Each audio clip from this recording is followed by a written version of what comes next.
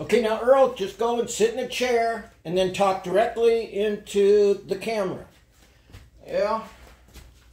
Well, no, Earl, sit in a chair. Well, I can't see no damn chair. It's behind you, Earl. You mean?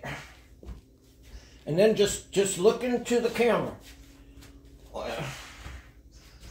Well, I'm sitting in the damn chair. Yeah. Well, I don't see no damn camera.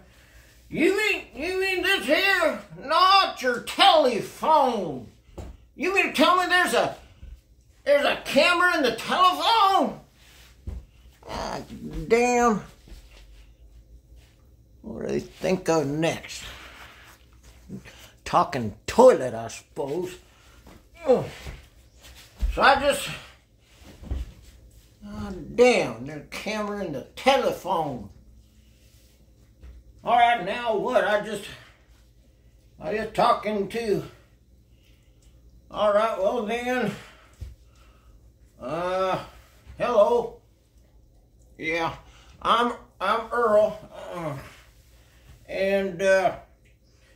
Well, I got a damn complaint. 'Cause I was at that boo-boo-ha thing. Boo-ha-boo-ha. A boo-boo thing. What?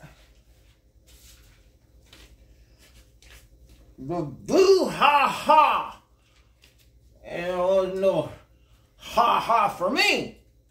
I was a damn fool. I listened to that. Who was that? That youngster, that Drew Williams, and I had their name down here. Glenn Turner, and that Mark McIntyre or something. He's a Macaboob is what he was, because he talked me into going to this ha-ha-boo-boo shit-ding, shin-ding, I don't know what. Anyways, ever since then, I hadn't had a minute rest to myself. I got women calling me all day and night. And I gotta tell you, it's gotta stop, 'cause I ain't got time. Hell. And I know what this is all about. I think you females out there fingered it out. You're right. I'm actually the original Marlboro Man. Yep. And I just have that Marlboro Man magnetism, and they just come at me. And I can't stop it, and I know they can't help it. But, well, that was a long time ago. And, well, I'm just a simple man now.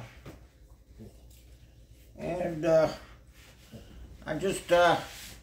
I kind of wish that the women would kind of put on the brakes.